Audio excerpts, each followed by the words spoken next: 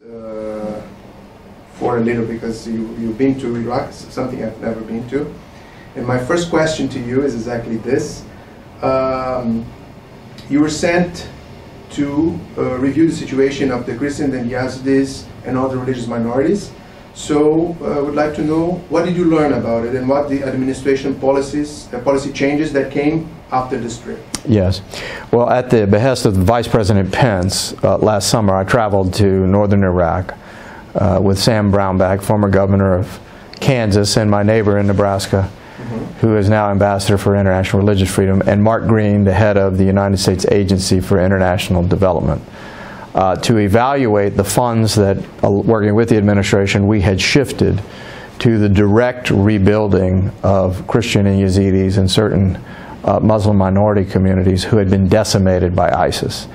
The twisted, dark theology of ISIS and their genocidal attempts to destroy entire populations were not only an affront to me and most Americans, but people of goodwill and the principles of civilization itself.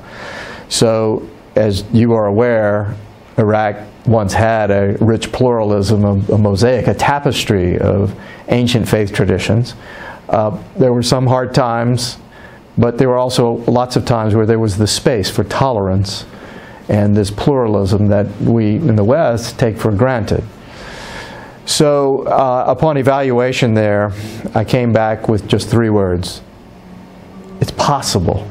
The possibility really does exist that the religious minorities could return home and build, and maybe, just maybe, thrive once again. Situation is urgent.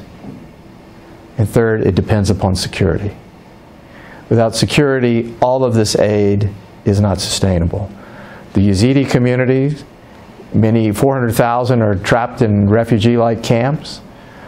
Some people have gone back to Sinjar, but it is not safe enough for people to return to their former communities. Same with the Christian communities. We were in a small town called Teleskov to visit with the young priest who had returned there with 20 young people to rebuild this ancient Christian town. And 5 minutes away, they couldn't travel to another town because militias were in control there, just 5 minutes away. So it is a very mixed story, but until you have a secure environment, how can someone with a family take a reasonable risk to return? So they're caught, either in the Kurdish areas or in Lebanon or in other places. There's pressure for out-migration. In the meanwhile, militias fill the vacuum. Some of the militias are underwritten by Iran, and that has other geopolitical consequences as well.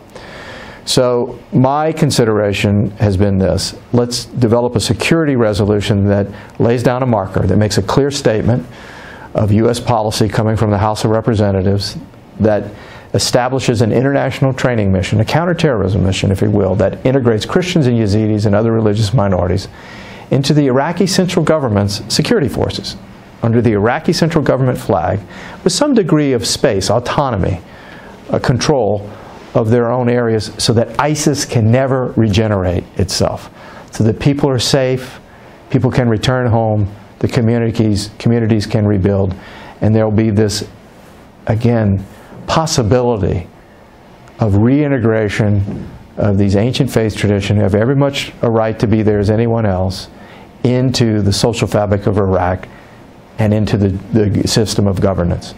That's the idea here.